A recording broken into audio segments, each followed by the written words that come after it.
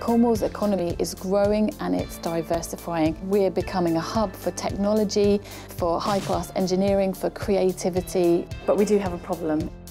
In Cornwall currently we have no face-to-face careers guidance service, which is something that we really need to change. Young people don't understand the full range of options and opportunities that are available to them, and businesses are lacking the skills that they need in order to develop and grow. I don't think there's the awareness of what actually is available in Cornwall. There are some amazing opportunities, I think. I never knew about that at school, and I don't think a lot of students do.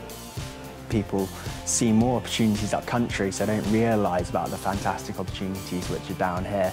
In Cornwall, obviously, it's got a reputation to be seasonal, it's got a reputation that there is no progression.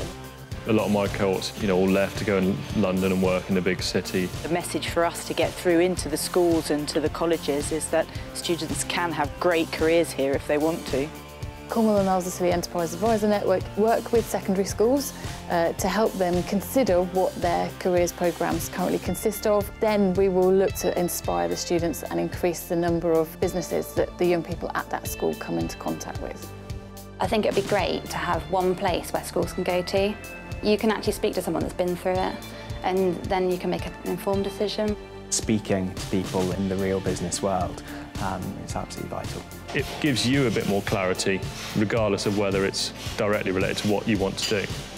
I feel it's important that professionals from within the industry that are passionate about the industry make the time and effort to go into schools. That personal interaction with somebody that's passionate about what they do could really inspire them to have an interest in the industry. Research shows that if young people have contact with business, then they're 80% less likely to be unemployed in the future. We need business volunteers who are willing to come in and excite them about the possibilities that lie within the county and beyond. We were really lucky that Cornwall Chamber agreed to work in partnership with us. We could have access to Cornwall's 30 under 30. 10 of those 30 under 30 finalists and award winners agreed to be part of this video showcase, acting as role models in order to inspire the future generations.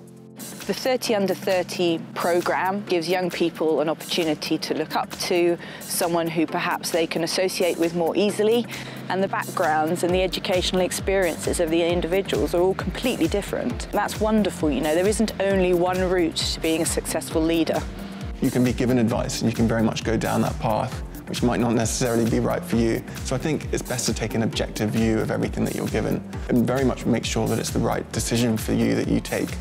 It's your life, you're only going to live it once, so you've got to make sure that it's the right thing for you, that you enjoy it. And if you do something you like, you're probably more likely to be successful at it than doing something that you don't like. If you find something you enjoy doing, you never work a day in your life. If you've got an interest in it, a passion, it makes work a lot easier and it makes it a lot more enjoyable.